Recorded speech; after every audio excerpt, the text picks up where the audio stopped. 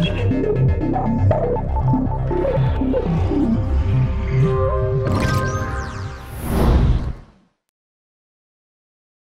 guys, Justin from Talk Android here with Google's Chromecast Ultra. It's its flagship streaming device that launched late last year alongside the Google Pixel and Google Home. We're going to show you how to set it up. The device itself is actually really tiny. It's about the size of maybe a large chocolate chip cookie, or you can just say it looks like a tiny hockey puck. And what this does is unlocks access to services like YouTube, Netflix, Hulu, Spotify, HBO Now, CBS, Pandora, Google Play, Showtime, iHeartRadio, and a bunch more. So this really is an entertainment hub. So in the box itself, you get the power cable with the Chromecast Ultra. So one end is the wall adapter, the other end is the micro USB connector. We're going to connect the micro USB connector to the micro USB port on the Chromecast Ultra. It's really easy, just pop it in there and then you're ready to move on to the next step. Now you can take the wall adapter and connect it to a power source, a wall outlet will do. Now that you have power, you can take the HDMI connector on the Chromecast Ultra and pop it into the HDMI port on your display. The next step requires an Android device or an iOS device, but here we're using Android, so open up the Play Store on your phone or tablet and download Google Home.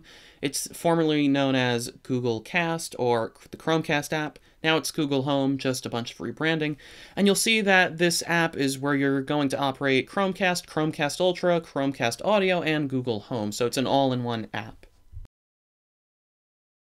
Once the Google Home app is successfully installed on your device, open it, go through the steps, which Google will easily direct you through. They'll need access to a few things, and then it'll search for devices nearby. And then you're going to be prompted to allow your Chromecast Ultra to connect to your device. So you want to allow that to happen, otherwise you will not get a connection. So you see it says your mobile device will switch to a temporary Wi-Fi hotspot for the benefit of your Chromecast Ultra. This is just so it can communicate for the first time, and so the setup for a wireless connection is a lot easier. And now it says successfully connected, and then check your television to see if the code has appeared there. It should, unless you have a mess of devices operating on the same network. And then you're going to name your device. Here I'm saying bedroom Chromecast because that's where I'm going to put my Chromecast, so you can name it whatever you'd like. For a couple of moments, or around 2 minutes, your Chromecast Ultra is going to update itself. That's perfectly fine if it takes a while. This is a new device. Google is constantly rolling out software updates, so there's nothing to worry about. Just let the Chromecast Ultra update, and then you'll be on your way to streaming shortly.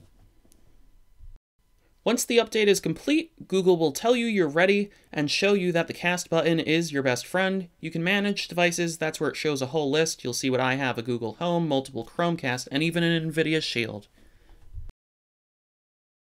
Let's open up YouTube now that your Chromecast and phone are synced with each other. Hit the cast button at the top, choose your Chromecast Ultra's name, then you're going to see YouTube automatically launches. You can go back to the app, choose a video. Here I chose James Corden and Gwen Stefani's Carpool Karaoke from The Late Late Show. If possible, it'll stream in 4K. This I don't think comes in 4K.